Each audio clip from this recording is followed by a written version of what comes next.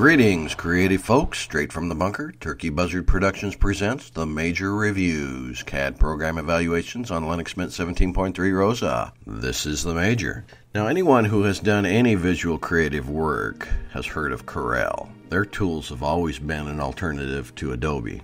And CorelDRAW might even be more popular than Illustrator. Which brings us to the number one reason to use CorelCAD. You can export as a CorelDRAW file and do your artistic effects there. If that's your thing at your bunker, creativity is the key, just make things. I guess CorelDRAW will have to be evaluated sometime soon as well. Another big attraction for selecting CorelCAD as your CAD program is its native DWG file format. Chances are that if you intend to collaborate and share files, nearly everyone will accept DWG files without even a second thought. And you can create these files with CorelCAD much more economically than you can with the current Autodesk software. Now, since CorelCAD is based on the Ares CAD engine, which is developed for Unix and Linux by Grabert in Berlin, there should be a native Linux version, but I wouldn't hold my breath. But that's okay, because it works pretty well using Play on Linux virtualization. You can download the trial version, which I'm using here, but it will not save or export files, so be aware of that. Check the link in the video description. CorelCAD is aimed at the hobby, home, and small office users, so